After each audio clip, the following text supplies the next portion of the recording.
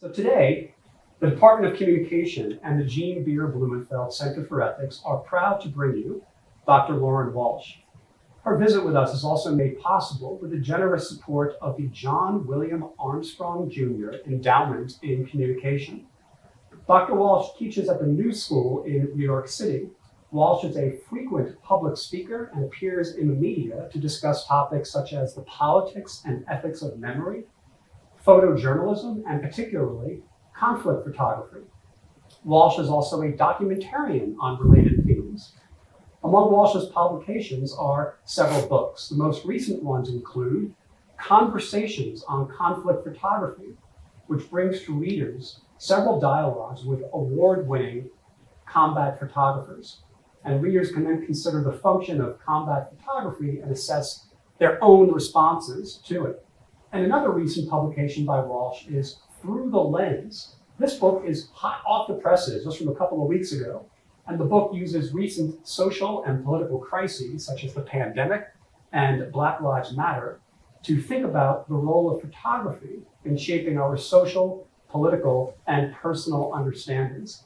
After today's session, we'll have an informal meet and greet and book signing where you can visit with Dr. Walsh and get one of those recent and compelling works. And after the book signing, please stick around for more informal conversation where you can get some midday snacks that will be available courtesy the Department of Communication. So today, we are delighted that Dr. Walsh visits with us to discuss some of her continuing work on photojournalism. Her topic for today's presentation is Photojournalism in a World of Crisis. Please join me in welcoming Dr. Walsh. Hey, everybody. Thank you, Dr. Atkinson. Thank you, Dr. Cohen, for the introductions. And thank you, everybody, for joining today. When I came up with this title, it was probably early January. I was emailing with someone in the department. I hadn't met anyone in person yet, so the names weren't quite sticking.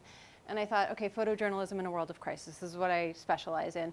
And little could I have anticipated at that moment the enormous geopolitical crisis that we are witnessing and kind of living through, but from afar right now. And of course, I'm referring to Russia and Ukraine.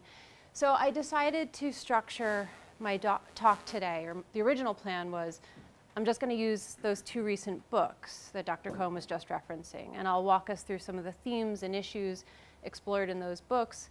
But before I even get to those books, I want to talk a bit about what's happening in the world today. So I'll also note, before I get into the talk proper, there are some images in my slideshow that are heavy, graphic, upsetting.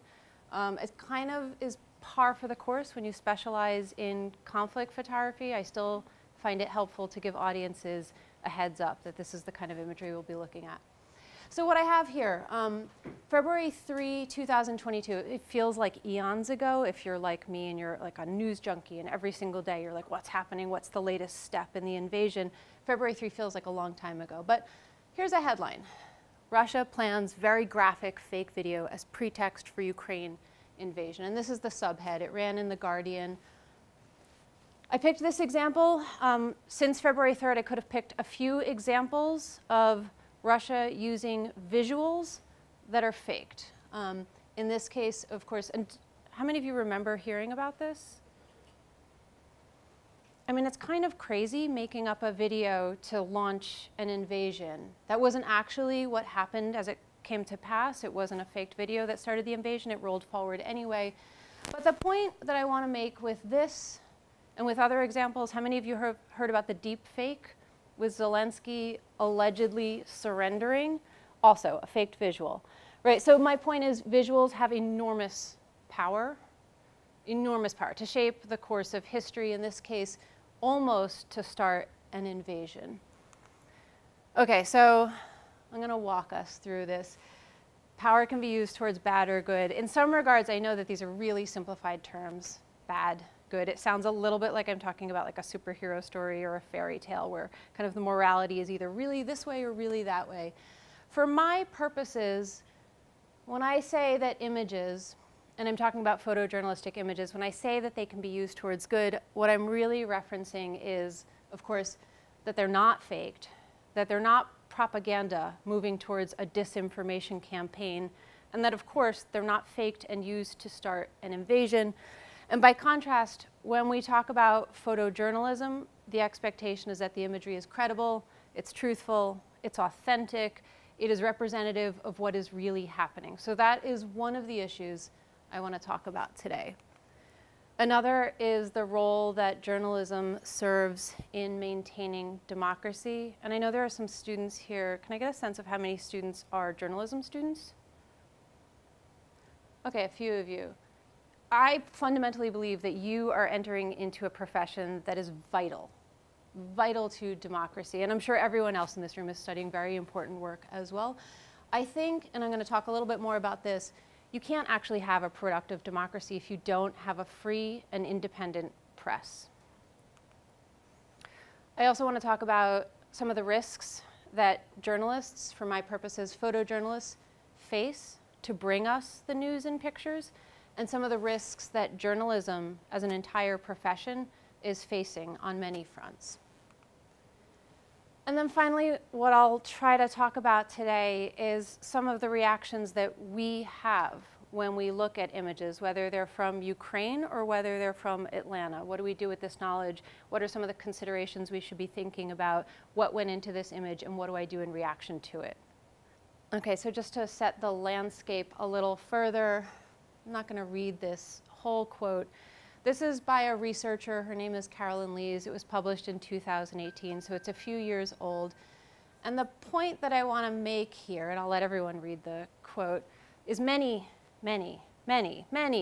countries around the world have cracked down on journalism. And often they're using the term fake news or false news as a way of discrediting journalism, right? Sometimes things are fake, right? Like a faked video to start an invasion.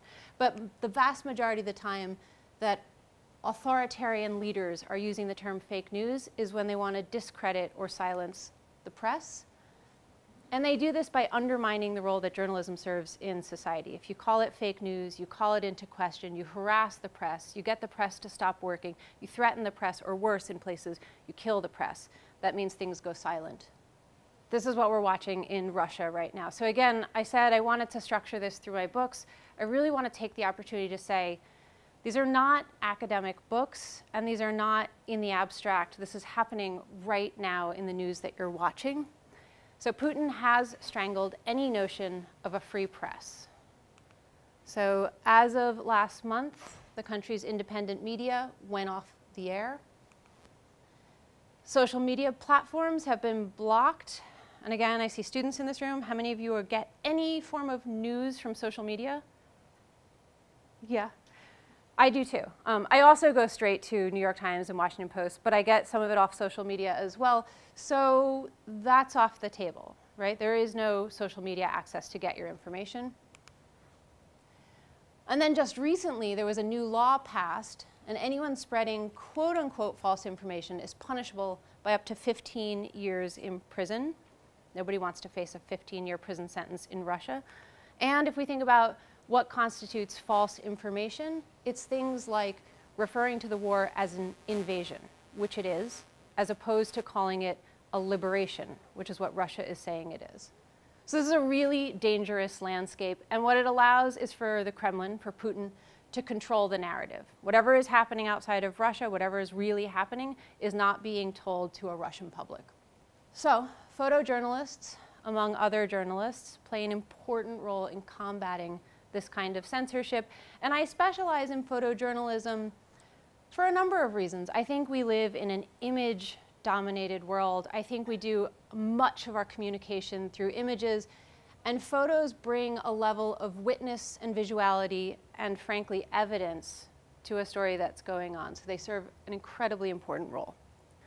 Okay, so with that as my setup for why does this matter, I'm going to walk backwards into my books. So this one came out about 2 years ago, called Conversations on Conflict Photography. And we got a little bit of a setup from Dr. Cohen. It's really a deep dive into What is conflict photography? Why does it matter? How do the images get created? How do they get distributed?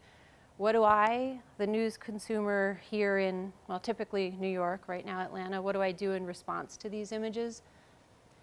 And it's structured as a series of interviews with photographers who cover conflict around the world and with photo editors who are making decisions like, I'll let my public see this image. I will not let the public see that image. So they're acting as a filter, and this is something that the public should understand. I structured it as interviews because there are a few essays by me, but really I wanted it to be a very accessible read, and I think hearing the voices of the photographers and the voices of the editors brings these stories and these issues to life. So what I'm going to do now is walk us through a few of the themes that I track in the book, and those themes include things like physical dangers, emotional injury, censorship, and even like what's the value of an image in the age of Instagram and TikTok. Okay, so physical dangers. I have a few screens here that are heavy with text. I'll read the text to us, but before I even read the text, I'm just going to preface by saying there have already been a number of journalists who've died in Ukraine, right, for those who are following closely. It's not really a stretch of the imagination to say someone's in a war zone. There are bullets, there are bombs, there's shrapnel. They are in physical danger, right? This is we can compute this. This makes sense. Even so, journalists will go into war zones in order to document so that the world can be aware of what's happening. So here's one example. It's from the book. The photographer is French. His name is Laurent van der Stock. He's in actually Ukraine right now. And he's referencing a war that occurred, about 30 years ago. So he's been working for a while. And he says, I was in Vukovar the first time I was injured. Vukovar is in a country called Croatia. It was quite scary because many people around me were killed. I was with a Croatian unit covering some fighting against Serb forces. We were hit by mortars. My arm was badly shredded up by shrapnel. I had to get myself to the hospital. I was afraid my arm was going to come off, just fall on the floor as I drove.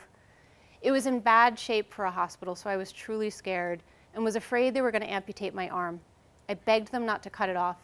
They patched me up, and then I had to get out of Vukovar. An amazing ambulance driver drove me out of there, and then onto another ambulance, then to a helicopter, and so on. Eventually, I had surgery in France, and all told, it took nearly 2 years to rebuild my arm. A few weeks after I left Vukovar, Serb forces entered the city and killed all the men in the hospital. Every wounded male was considered a soldier. That whole thing, it was a very bad experience. Right, so this is it's a pretty dramatic story, but this guy has actually been injured, I think, 4 times very seriously. I'm going to show you an image, not from Vukovar, but this is the photographer, where he was shot another time. He somehow is like a cat with 9 lives and keeps surviving this, but the dangers are real. I think one of the things that we don't tend to think about as much, in part because it doesn't bleed outwardly, there's no broken bones, but there are a lot of emotional injuries that come with the job of witnessing death, of witnessing enormous vulnerability, of witnessing destruction and grief on these levels. So I'm going to read you a quote from another photographer in the book.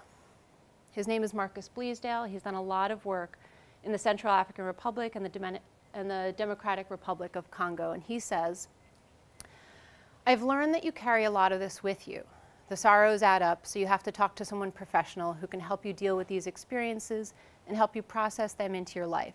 Not so that they disappear, but so that they don't destroy you. You cannot see 5 or 10 killings a day and expect to process that on your own. The photographers who think that a bottle of whiskey will fix things are fools. And what he's referring to in that final sentence is something of a tradition within war journalism, which is to say whiskey as a kind of self-medication, right? Or fill in with your alcohol or fill in with your drug. This is historically an industry, especially for war reportage, that is more male than not. It's a very, or has been traditionally, a very male culture, a macho culture.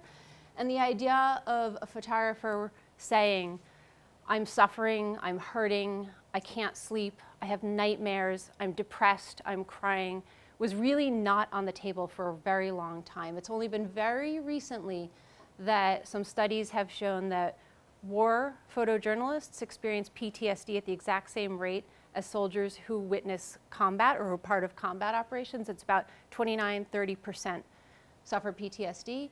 And it's only really been recently that newsrooms are starting to protect for this, right? They're talking about it, they're aware of it, they're taking preventative measures, and even I'm listening to this live right now with Ukraine. There are editors who are telling their photojournalists, we're rotating you out, it's too much, you've been there for 3 weeks, you need a break, right? So newsrooms are more conscious of this stuff now. The emotional tolls don't just happen in crises that are far away, Central African Republic, Democratic Republic of Congo, Ukraine. This is a picture from, and I think many of you in the room were pretty young when this happened, but there was a school shooting in Connecticut where a number of kindergartners and I think first graders were murdered. And here is what a photographer says about that. How do you ever get over the Newtown shooting? I'd say on average, 3 days don't go by without me thinking about that in some capacity. I think about those kids, about their families, where they are now, about how I was sent there to cover that story, but also how I wanted to avoid it. I didn't want to go. You just don't want to be part of the human race in that moment. But I was assigned to cover it and had to go. So I think there's a lot, and what I try to do with this book and with these talks is to bring you behind the camera, to understand what is happening with these photojournalists. Another one of the themes that I explore, I titled it Whose Stories Get Told, and I think I really should have titled it Whose Stories Don't Get Told. I'll let you read the caption. The photographer's name is Shahidul Alam. He's a Bangladeshi photographer, and he's done an enormous amount of work for photojournalism in that region of the world. And what he has to say is, traditionally, Western media outlets looked at my country, Bangladesh, or countries like my country, as a space where they would just report on disaster, poverty, malnutrition, famine, right? There was no other nuance to these stories. And he says it's a total simplification, right? He says there's so much more going on in my country, why doesn't it ever get reported? And here's what he says. What is never mentioned is that the biggest support structure by far in a country like Bangladesh are the families themselves. And he's referring to the little girl in that image.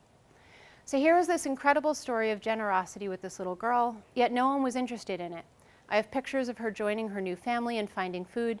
Perhaps they were not dramatic enough. They certainly won't win many awards, but I think they're an important part of the story, which in this particular case didn't get told. One image ran in the New York Times, but not this entire story about a local support structure. This was one of many other pictures that was published, each dealing with a different aspect, again, simplification. Right? So he pushes back against that idea and says, we have an entire society here, why is it not being represented? Another one of the themes, and I have to say this is maybe like a go-to theme when I teach courses on conflict photography, is this relationship between kind of visual beauty and the content of suffering. And so very often my students will say, I don't understand how can a photographer think about color, composition, light, when you're documenting someone's worst moment. Like, how can you possibly do that? And then I'll also have students who will say, much more critically, how dare you? How dare you make something beautiful of someone's worst moment? And so here's what photographer Ron Haviv says. This is a highly aesthetic photo that doesn't play into the usual American perceptions of disheveled, displaced persons. But there's something going on with this girl and you don't know what. She's beautiful, she's holding herself in a very dignified manner, she's dressed in an amazing way. You'll have a connection to her through the aesthetics, through the beauty of what's going on, and you'll want to know more, which can only come across in this particular case with a caption. But that said, when you do find out what she's doing and who she is, you've already built up a relationship with her, and then you think, oh my God, this poor girl, she's about to walk with her 2 friends to look for firewood, where obviously there's no firewood. She's a displaced person, she's in Darfur, she's in the middle of a genocide, and so on. There are times when the caption is imperative. I'm fine with that, but I'll use aesthetics to pull you in. I mentioned before, this is another theme, I mentioned before it's a male-dominated field traditionally. What I can really say is it is a Western white male-dominated field. And so with my last book on conflict photography and my newer book on the pandemic and Black Lives Matter, I went out of my way to explode that history, right? And to give voice to a diversity of practitioners, from around the world, different ethnic backgrounds, men and women. So here is a photographer named Iman Hilal. She's based in Egypt, and she talks about how hard it is trying to rise up as a female photojournalist in a patriarchal society. The editors trust men more, and they consider them more qualified than women to cover clashes. Most of our bosses are men, and they believe that journalism is a man's job. So during the early days of the revolution, the editor-in-chief announced that women could take a vacation because he was afraid to take responsibility and to believe in women journalists. So the newspaper sent male photographers, and I really fought against that. I worked beyond my shift just to show them that I can do this too.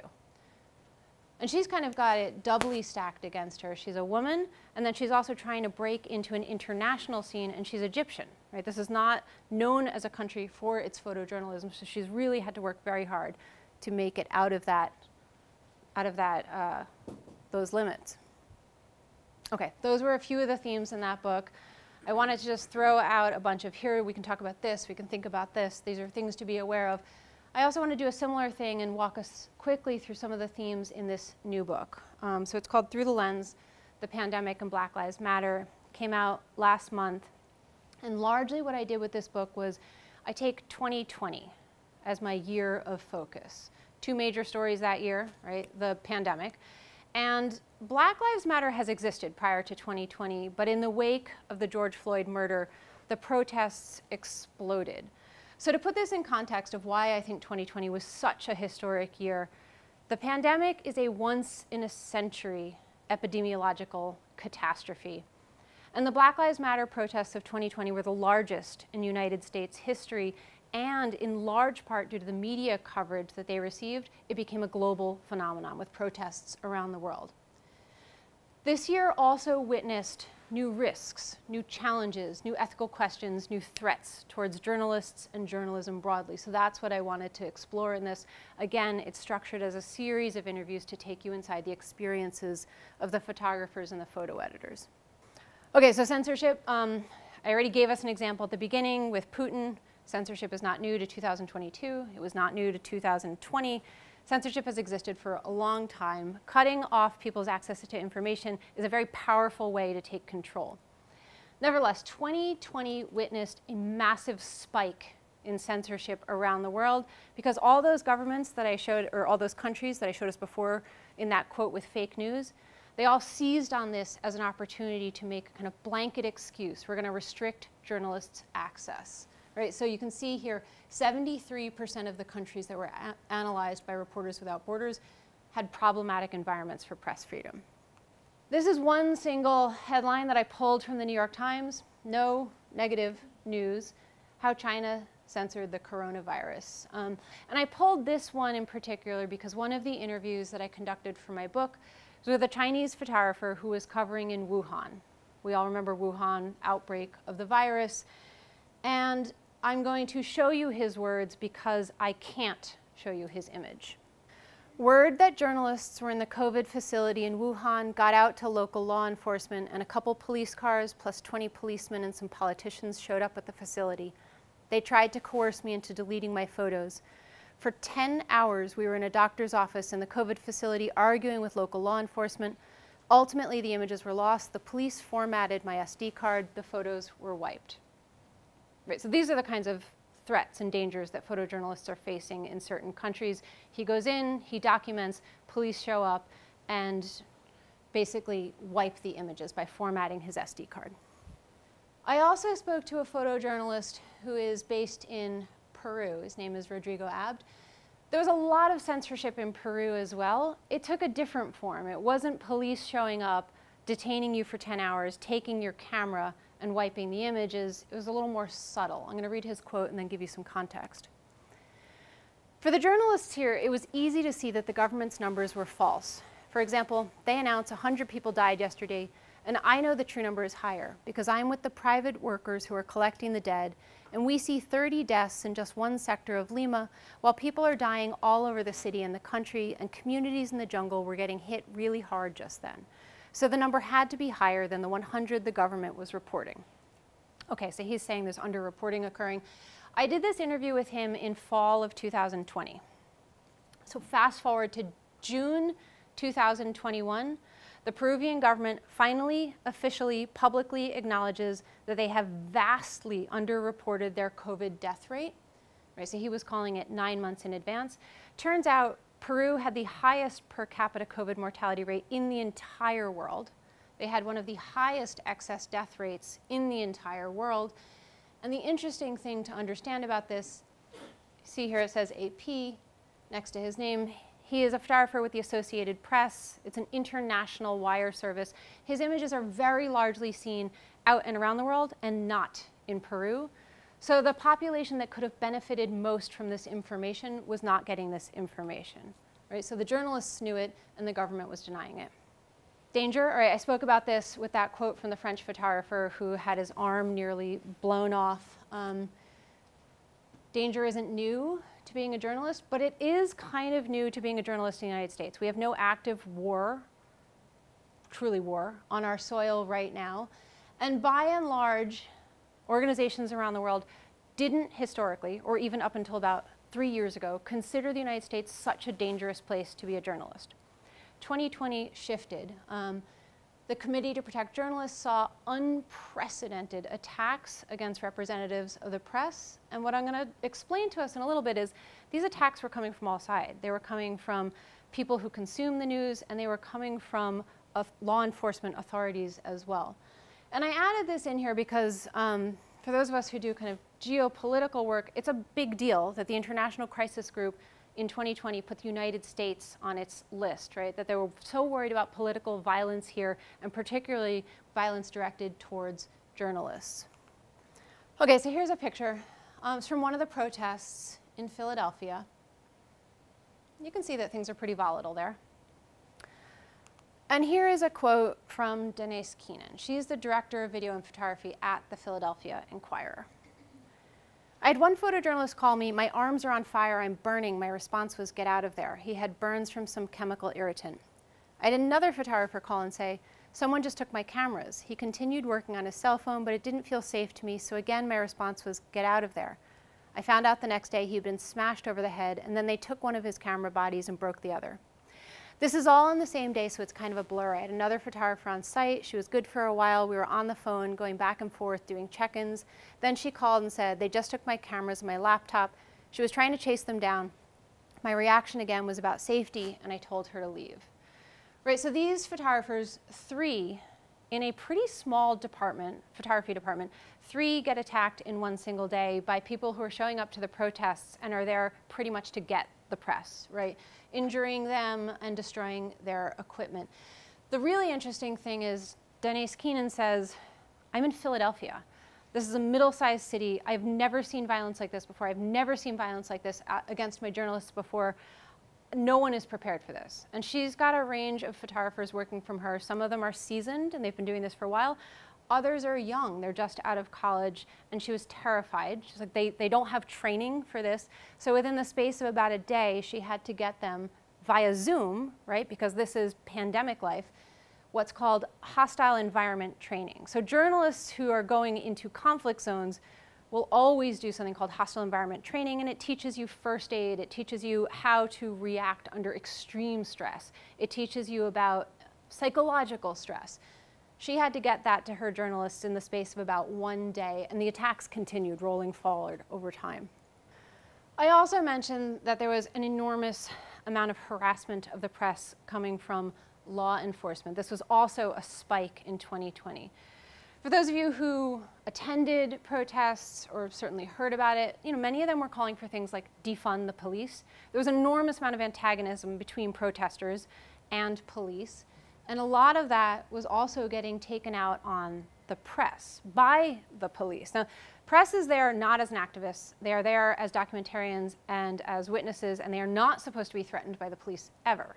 Nevertheless, this is a quote from Marian Golan. She's the director of photography at the Washington Post. "We had photographers who were arrested while on assignment, for instance, in Minneapolis. In one case, our photographer Joshua Lott was kettled, swept up with other journalists and protesters. He told the officers at least 6 times he was a journalist with the Washington Post. Finally, someone listened and called a higher-ranking officer who said that as a journalist he must be released. But meanwhile, Joshua had been confined and his hands had been bound with heavy-duty zip ties. That shouldn't have happened. He was covering as a journalist, not there as a protester. Joshua was harassed another time, too. Maybe it's a coincidence that Joshua is African American and this happened specifically to him, but I doubt it. Eventually, he was pulled over. A journalist colleague in the car behind also stopped to make sure Joshua would be all right. The officer told Joshua he was driving in circles, and that's why he pulled him over. Meanwhile, another officer stepped out of the cruiser and approached the second vehicle, the one that was being driven by Lott's colleague, and he stood there with his long gun prominently out. That's terrifying. I selected this passage largely for this line by Marianne Golan where she says, maybe it's a coincidence that he was African American and this is happening to him, but I doubt it. Many studies have shown that 2020 was dangerous for journalists, full stop, and really dangerous for journalists of color. And here she is talking through that. One or two other topics that I'll talk about today that the book touches on is this question of what do we see, right? What has visibility and what doesn't? And so on the one hand, if these are the two biggest stories, one of them is actually invisible, right? It's a virus. Unless you're looking with a microscope, you can't see the virus. And the other is about these protests, which inherently protests need visibility. That's what gives them power, right? The bigger the protest, kind of the more attention it gets, the louder the demands are heard. And yet 2020 witnessed a whole host of new concerns around privacy and visibility, and I'll walk us through just one or two of them. So on the one hand, there are a number of people who started questioning why American media was not showing us the really severe graphic images of COVID suffering from inside hospitals. Right, and so what they mean is, where are the pictures of people who are intubated? Where are the pictures of people who are dying? Where are the pictures inside morgues? If you remember, kind of go back to spring of 2020, the vast majority of news imagery was face shields, masks, gloves, and empty streets, right? To signify we're in a shutdown, we're in a lockdown, this is the way you visualize it. But these people were saying, if we could show the public the real severity of this virus, will a broader percentage of the public take this more seriously? Now, one thing to understand is there are privacy regulations in the United States that restrict the media's access inside a hospital, right? Like, you're in a hospital, you don't necessarily want your photo out. You don't necessarily want your name and your identity out there. But the critics come back to that and they say, yes, but under the Trump administration, a lot of those privacy regulations were loosened, but the media constraints were not loosened. Okay, so this is one thing we can think about as this kind of dilemma happening. And then on the other hand, if we go back to BLM for a moment, despite a very long tradition of public protest in the United States, how many of you can think in your mind of at least some civil rights era photography? Okay, I see a few hands. Those of you who know that imagery know that it's really powerful at times because you see people's eyes, you see their faces, you see anger, you see anguish, you see emotion, right? But for the first time in US history, photographers were routinely facing demands from people at demonstrations that they not take pictures of their faces. This stems from, and I'm sure many of you have heard about this, it stems from new concerns about updated surveillance technologies that can read identity into images. And the protester concern was, what if the police use your image to find my identity, to track me down, to target me, to harass me, to arrest me? So now you have photojournalists in this strange position, because legally, if you're in a public space, generally protests happen in public spaces, it is legally your right to take the picture any way you want. You're in a public space. And at the same time, you have protesters saying, don't do this, you're going to put me at risk. And these photojournalists are now kind of in this mindset of, do I take the picture, do I not take the picture? I'm going to walk us forward through that as well. Okay, so this, if I'm doing these kind of side by side, in terms of COVID, this is a photograph by a photographer, Spencer Platt. In the book, he talks about how he tried again and again and again to get media access inside hospitals. He's based in New York City. It was a global hotspot. I mean, I'm from New York. We were one of the cities where there was so much death that there were the refrigerator trucks set up outside hospitals to put the bodies in because they couldn't handle the flow of bodies, right? He didn't get media access. So what he talks about is, I staked out outside of hospitals. I stood on public property and I took pictures of patients as they were taking them out of ambulances. And he says, I tried my best to protect the privacy. Like in this image, you probably can't tell who that woman is. And he said, but I can't guarantee that I protected privacy in every case. And his final point was, there is an overriding need for the public to understand how severe this is. And with hospitals not letting me in, I have to do what I can to do my job. If we go back to the Black Lives Matter and questions of visibility and privacy, photographed by a photographer named Nina Berman. She talks about going to a protest in New York City, and the organizer approached the media who were there and said, don't take pictures of faces. She says that many of her colleagues in the press pretty much said, pardon my language, pretty much said like, screw you. This is my job. I have a legal right to be here. I have a professional, I have to do this, right? My role is to take pictures, is to document, is to create evidence, is to show the world what is happening right now. I'm not going to change my pictures. Nina Berman says, I understand my legal right. I also don't want to be a photographer who puts anyone in harm's way. So I'm going to try to take pictures from a different vantage. I'm going to try to do it a different way. And what she says about this is, I hope this image conveys the scope of the size of the protest. I hope this image conveys the sense of purpose and the unity among protesters. And she talks about how traditionally this would not be a lead photo. The lead photo would have faces, right? It would have expressions, it would have emotions, but she decided to use this as her lead photo. Okay, and then I think this is the final topic I want to touch on as one of the many topics I address in the book. And I'll preface by saying, I so fundamentally believe in the role of journalism and photojournalism, and in places like there's a city right now in Ukraine where they pulled the last two foreign journalists were pulled out a few days ago because they were actually on a target list, a Russian target list. So we now have no international media disseminating imagery or news from Mariupol, Ukraine, and that to me is terrifying, because that's the space where horrific things happen, where war crimes happen, where you can never hold someone accountable, where you can never prosecute them because there's no evidence, right? So I really stand by the role that photojournalism serves, and yet there's limits to what a photograph can do, and the really basic limit is just, it's a photo, right? Like what happened before it, what happened after it, what's right outside the frame. In some regards, it's an extremely limited medium. One of the photographers that I interviewed, her name is Patience Zalonga, and she talks about the limits of photography in another way. She says, one of the hardest things with photojournalism is the captions. You have the traditional who, what, where, when, but nobody really says the why to explain what is happening. I mean to really piece it together. I ask myself, who gets to decide what is objective? Who gets to say what is neutral? Who gets to say what is factual, or rather which facts matter enough to report? And pretty much what she's saying, and for those who are not studying photojournalism, a standard photojournalistic caption is exactly what she says. It's one sentence. It's who, what, where, when. It's basically the verbal description of what you're looking at in the picture. Sometimes there'll be a second sentence that'll give you a little bit more. But her point is, if photojournalism is so important, right? If we look to images to show us what's happening in the world, why don't we take the opportunity to put more context right next to the image? And then I'm going to end with a photo by Patience Zalonga, because I think it's a very beautiful photo, and I really like the way she talks about it.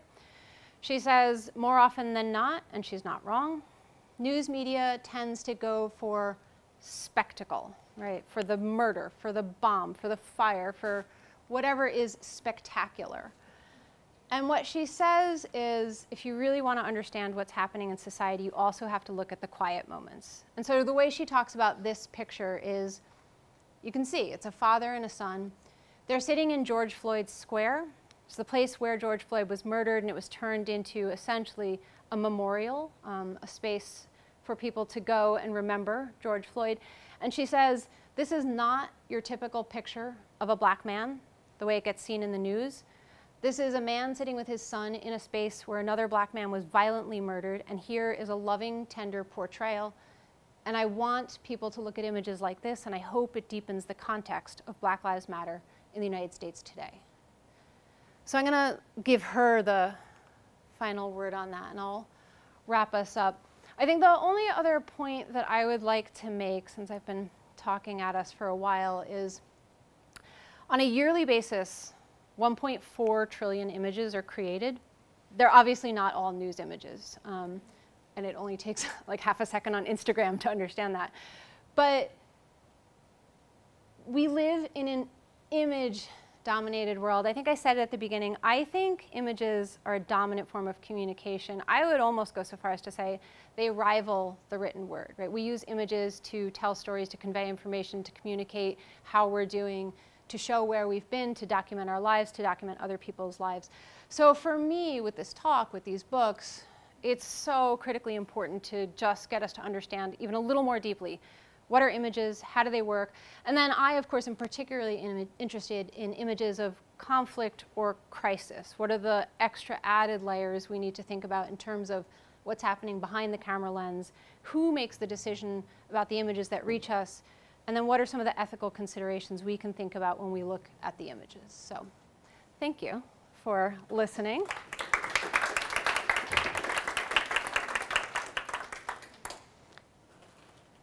Should we see if there are any questions? I got a thumbs up. Any questions that I can field from anyone?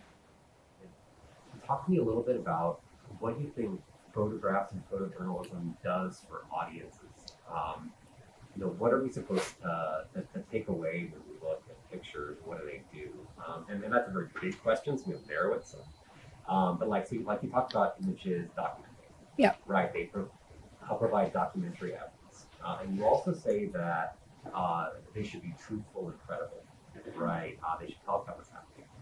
But at the same time, it seems like there are also some images that maybe are more beneficial for us as audiences to look at, or maybe might serve other purposes. And so, like, I'm thinking especially about that last image that you showed us, which is like one particular way of framing a family story, a story about Black masculinity. There are a lot of ways we can talk about that. I mean, I guess what makes an image like that a good image for us to look at? Is there an argument that an image like that makes that matters for us? What kind of images should we be looking at? Thank you for the question. I think it's a tough question because in my mind, there's so many different layers of news. And a breaking news story would have a certain kind of image, and it probably wouldn't have this because it's not like, what's the breaking news here? What I do think that journalism in the US and generally doesn't do nearly as well is a journalism that takes into account the systemic structures that led to the spectacular breaking news photo, right? Like we all know there was a 9.5-minute video granted by a citizen journalist of George Floyd's murder, right? And that did make the rounds. That is breaking news. It is spectacle. You can imagine equivalent versions by professional photojournalists. But that video and the immediate journalism that was coming out after that video wasn't about what's the colonial history in the United States. How does this actually connect to a much longer, deeper history? Parts of the book even, and particularly Patience Salonga takes this up, COVID and being Black in the United States were completely intertwined. So I think it's kind of a mini answer. There's so many directions I could go in with this. I think what our journalism needs to do more of is long form, quieter, and I think we need to teach and train the public that these kinds of images are as important as the spectacular images, and that there is news value to them, because the value is understanding a local community or a broader society better. Looking up your background, just prior to this a few weeks ago, there was something you had written about Dorothea Lange's photo, Migrant Mother, I think it was that. Was that Dorothea Lange? Is that right? All right. And it strikes me, in a way, it's a touching photo the way this is a touching photo, right? That photo really, really resonated, obviously, over time. And I have this pandemic Facebook page for journalists covering the pandemic and other crises. And so I just post interesting links. And so some time ago, the Museum of Modern Art in New York did a Dorothea Lange exhibit and posted a video about why certain images resonate. And there was just something, in that video that for me felt like this applies, today. And it was not long after that, the New York Times, I think, did a story on where are the photos of the COVID crisis, as you pointed out. And I think it's a very important issue. We're really not seeing the depth and magnitude because of HIPAA I guess for a variety of other reasons. You know, if we remember those aerial shots of them digging mass graves in New York, a mass grave, I mean, that to me was compelling. That to me was almost the closest I felt. And then some of these videos from the hospital where people are saying their last words on video, I think the New Yorker had done this story. Yeah, and with those mass graves, they shut down the drone access pretty immediately as a way of keeping imagery from coming out. I mean, I think with the Dorothea Lange, you're right, it's another kind of quiet moment. I mean, I would point out it is a white woman, and there were many black sharecroppers at this moment in history experiencing the same hardships that she was, and their photos didn't get that prominence. I think also in 1936, when the picture was taken and published, it was just such a, like the media landscape and who had the, you know, it was published in a local paper in California, and then it gets picked up. And there's so many fewer media outlets that there's the much quicker possibility for one image to become a very well-known image and to get replayed and replayed. Whereas, I mean, this is an image that, and it's unfortunate, and Patience Salonga is correct, it would get lost on Instagram in a second. Whereas, you know, we've had points in our history where Life magazine, the dominant magazine, and like 12% of the American public was getting all of their news from Life magazine, which is a huge percentage for one source. So I think you're right that that image, it is one of those quiet moments. It feels like it's in conversation in a way with that moment. It's nice. I never thought of that before, and I do like that as the father-son version of the mother-children photo. Yeah. Something that I think was important that you mentioned was that, I mean, the world of photojournalism is very Western, very white male, and it's something that we honestly talked about in Dr. Wade's class, where even in photojournalism, where you have your camera and you can point and click the camera, but there's still some sort of bias from just like, who is the person pointing and shooting it? What do you think? I mean, obviously, any bias in journalism can be detrimental in some aspect, but for photojournalism and like telling the story of national and international crises, what are the parts of it being so Western white male that are detrimental in like to the overall storytelling, do you think?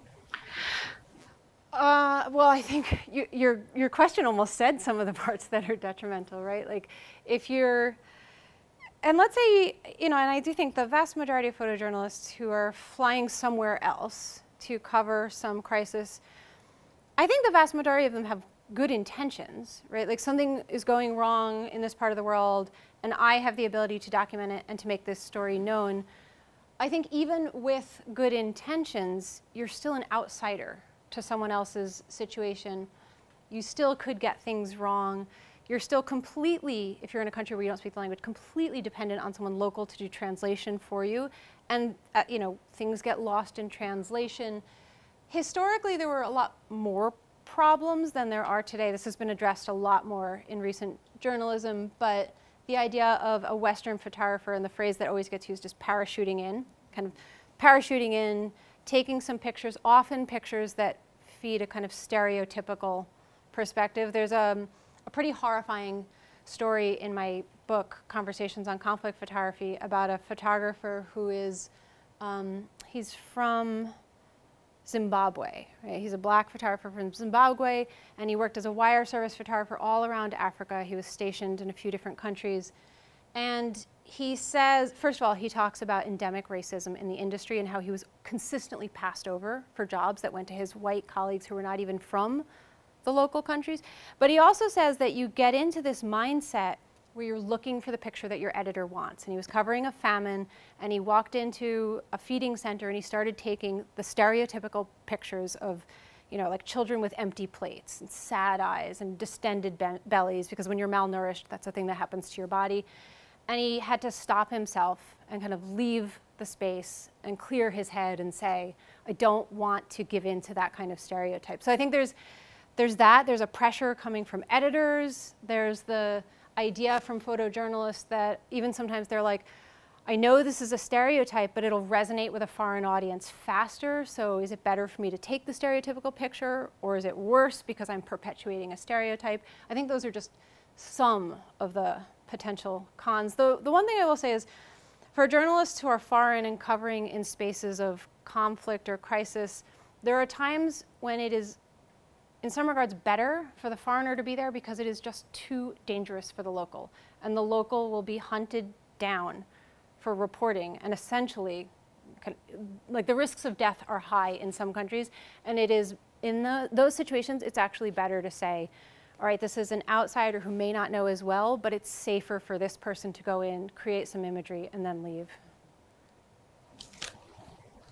I guess with the prevalence of like Photoshop and being able to, I guess, edit images, what are your thoughts on some editors or I guess journalists that do potentially insert things other than like, you know, color correction and cropping into images to make them more impactful?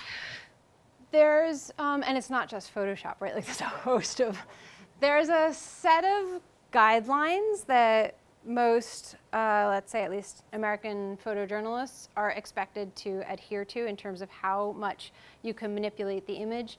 By and large, it's pretty little what you're supposed to be doing to the image. You know, the general rule of thumb is never, ever, ever change it in a way that actually kind of changes the story of what is happening. I mean, you're not supposed to be like boosting color to make it prettier. You can remove some dust maybe that was on a sensor, but you're not really supposed to be doing that much post-production on your images.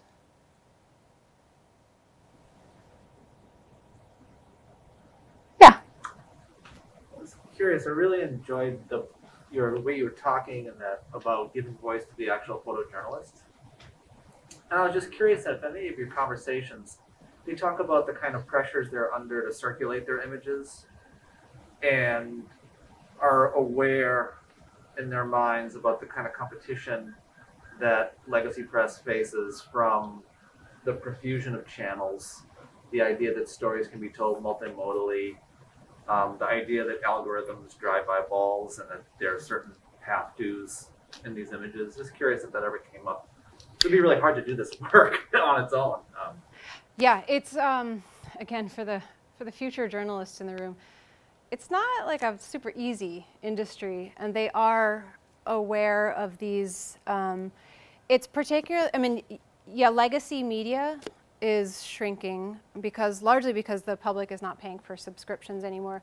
So there's, I don't know what the exact breakdown is. I would say the percentage of freelance to staff, freelance is going to way outpace staff at this moment.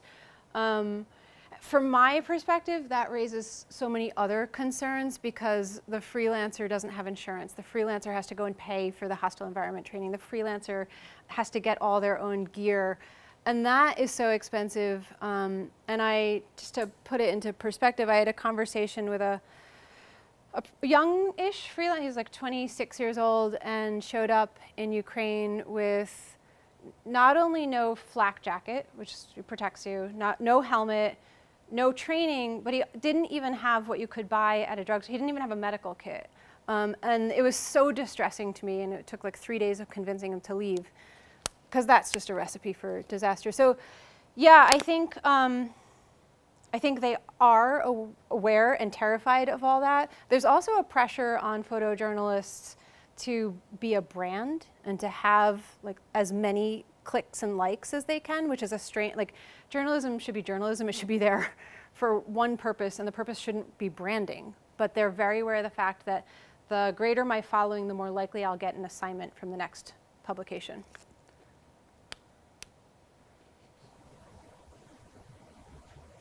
Oh, I really enjoy your talk and the important work that you're doing. Thank you. I teach a class that's our media ethics class, and we sometimes talk about captions and the power of them, as you mentioned. Like, a caption would be very vital to this picture, right? You know, to give more context for why this is particularly important. How much control do you feel that the journalists have over the way their images are framed? I know they can physically frame them with the camera, but then how are they framed with the text that goes with it?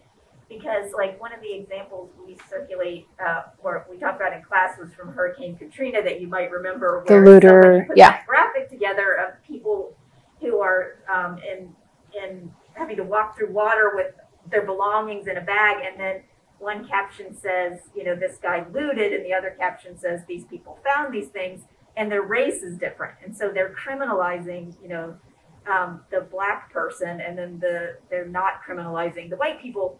And so I don't know how much to kind of subscribe to the photographer themselves. There were no names, so you kind of get the impression the photographer wasn't able, because of the water and the flooding, to even approach them and really know their story, or and you know, and so then we talk in class like, well, shouldn't there be like a set word that's always used for everybody in a crisis, like found objects, or not accuse people of crimes during a disaster like that. Anyway, but I just kind of don't know to what extent the photographer had any control over the way his or her image was framed.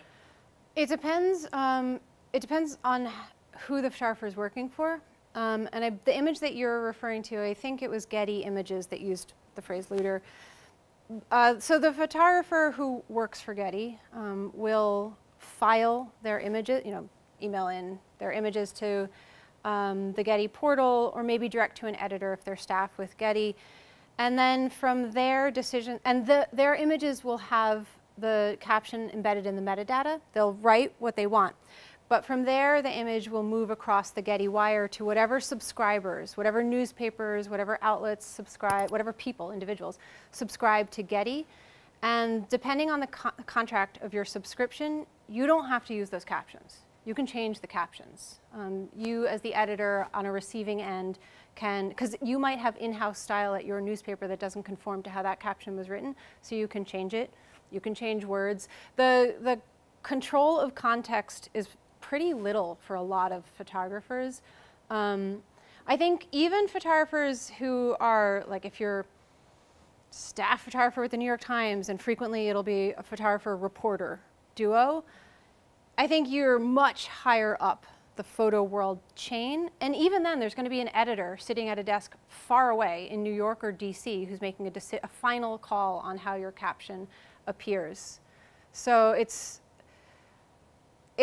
tough. Some of the photographers that are with top agencies, if you want to hire them for a story, they'll put things into the contract about keeping control over the wording. But that's also, I can't imagine a 25-year-old freelancer being able to make that demand. That's more the like 50-year-old, I've been doing this for a long time, I have all of these clips, and this is why you should hire me. That seems like that might be part, I don't know if that came up in your interviews with people about what bothers them, like they're doing all this work and they really are trying to understand things, and they hand it over to these other people who then have maybe different agendas or a different understanding, and then it's misconstrued, and then it goes on from there, and their work might become the opposite of what they intended or something. Yeah, there's one photographer, he doesn't take it up in the book, but he considers himself a human rights photographer, and an image that he took in Afghanistan, because again, he's part of, his archive exists through one of these agencies where you can just buy an image, was used for, I'm forgetting the name of the company, it was like some arms dealer. Oh, nice. Right? And they used his image, and he's like, okay, this is a strange melding of who I am and how this is being used. So you mentioned the two journalists that were taken out of America, and how that is now kind of turned over to citizen journalism, and the constraints of that, and also the challenges with getting that image out, you know, cutting the internet, et cetera, et cetera. So now that we're relying on the locals, how does that change our perception? This is a professional versus this is a citizen. And do we treat it with more credibility? I mean, on the specific case of Mariupol, I actually don't even know how much citizen journalism is coming out, because if you don't have a satellite phone, you're not moving information. So they don't have TV, there's no TV, there's no cell phone, there's no internet. So you have to have a device that basically pings off a local satellite and transfers information that way. That's a pretty specific piece of gear that most citizen journalists don't have. But if we think about other examples, like Syria, also, like all the foreign journalists were pulled out at a point because it was too dangerous and people were dying, and it fell to locals to cover. I think there's pros and cons, right? I think one of the cons is, and a lot of the individuals who took up the role of journalists were college students. They started initially with helping the foreign journalists, acting as their translators and their drivers. The foreign journalists got pulled out, and the college students were kind of now part of this local journalistic community. It's really dangerous. As you know, I'm always kind of focused on like security issues. But in terms of the coverage, it's an interesting thing. On the one hand, I would never want a situation where you have no information coming out, right? As I said before, that's really, really bad. On the other hand, it's even just going to your question about post-production, if you have no training in journalistic guidelines and ethics, it's really hard to know what to do with the images. And the only time that wire services were using that kind of imagery, they put together a lot of resources for vetting the imagery and looking at metadata and looking at Google Maps. Was it really taken here?